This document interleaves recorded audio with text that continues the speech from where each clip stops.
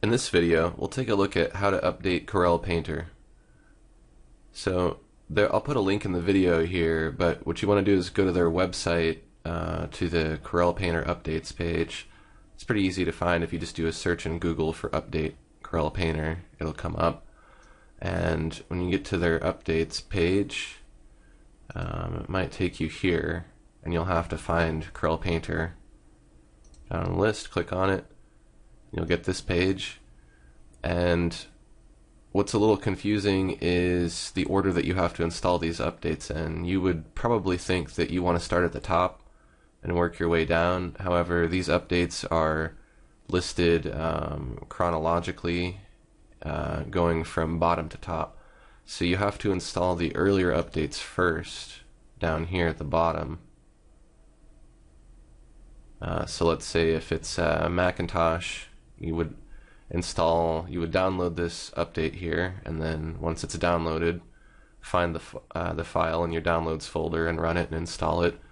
And then after it's done installing, then you move on to the next one to go to version 12.1, download that, install that. When it's done, go to the hotfix.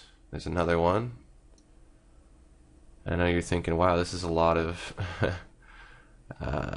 patches and things, and it is, but once it's done, and it's going to make Painter work a lot better. And then this is the most important one here, 12.2, because it adds flow maps functionality, which is really cool.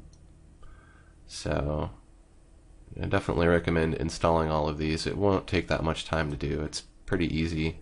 But again, the important thing to do is get the appropriate one for Windows or for Mac, depending on what operating system you're using, and then start at the bottom and install the earlier updates first. So down here at the bottom, that would be Service Pack 1 for Macintosh or Service Pack 1 for Windows. And then the next one up from there is the 12.1 update for Mac or Windows, and so on. So installing all these will make Corel Painter work better, and it will make it so that you and I are working with the same version of Painter when you follow along with my videos. So hopefully this was helpful. If you have any other questions about how to update Painter, just feel free to ask. Thanks for watching, and stay tuned for my next video.